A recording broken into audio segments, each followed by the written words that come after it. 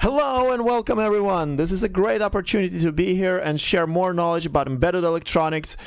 Thanks for being here and let's get started. What if you knew a secret to catching many bugs in your C code that are currently going unnoticed?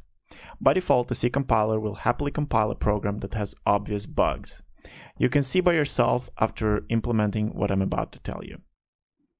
The C compiler such as GCC has over time accumulated many compiler flags for reporting warnings about code which are not enabled by default, because enabling them by default would make it impossible to compile legacy code that just wouldn't pass the restrictions that these warnings put on the code.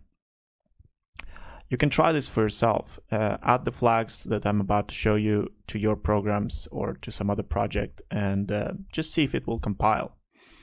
Many of these flags can be irrelevant in some cases and can be very useful in other cases.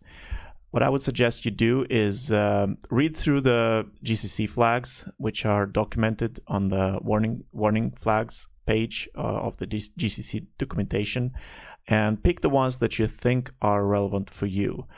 The ones that I have on my screen here, these flags are relevant for what I'm doing, and I have them always enabled in all the projects that I'm working on. I'll do a quick overview of the flags that I'm using so that you get an idea of what they mean. And after you watch this video, you can go to the GCC documentation page and read the descriptions of all the flags. Now, the first thing I would suggest that you enable is the W-all, W-extra, and W-error. All will enable many flags, but not all of them. In fact, in the documentation, you can see which flags are enabled.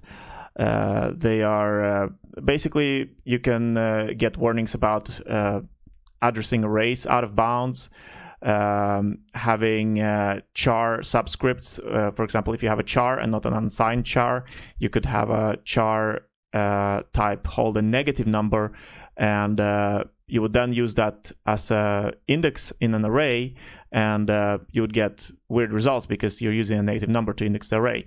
All of these things are just not warned about unless you're using these flags. So if you compile your program without enabling these flags, you will not know that these problems exist in your code.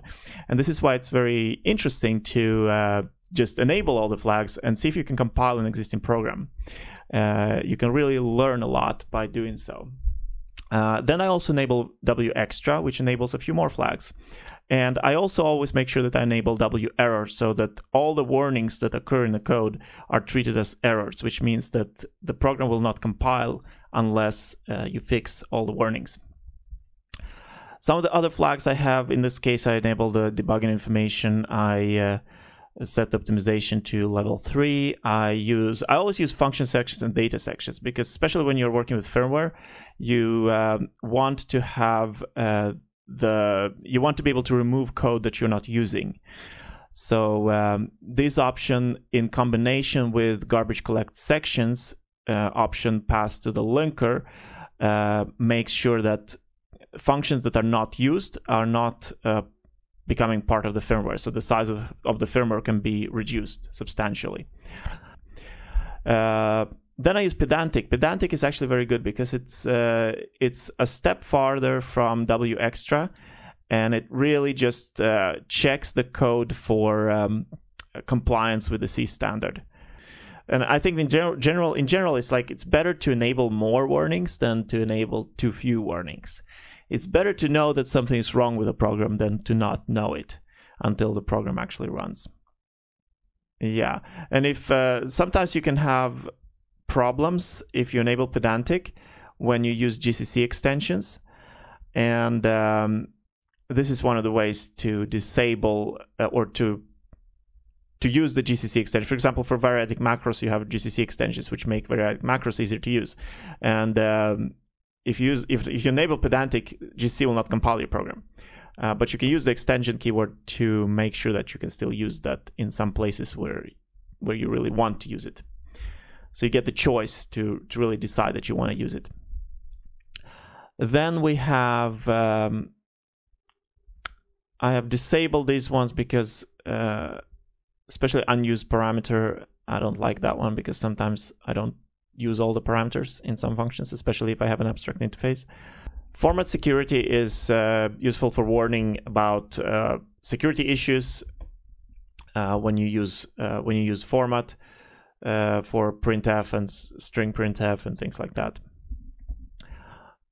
Float equal is actually very useful because float equal warns about using the equal sign for comparing floats. So if you use the equal sign for comparing floats, that will not always work.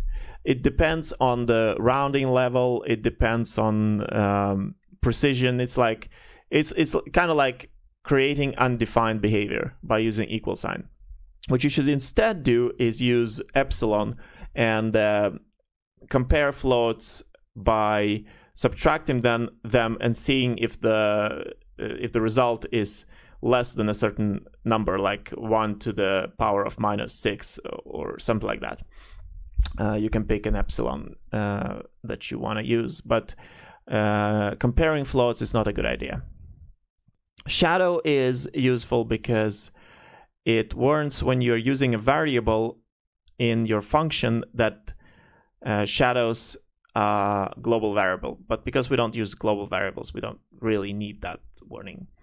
But it's still there because I put it there when I was working on a project which used global variables, and it kind of creates confusion when you have a local variable with the same name and then that variable is used, and then you think like you assume that the global variable has been changed, but in reality it hasn't because there is a local variable.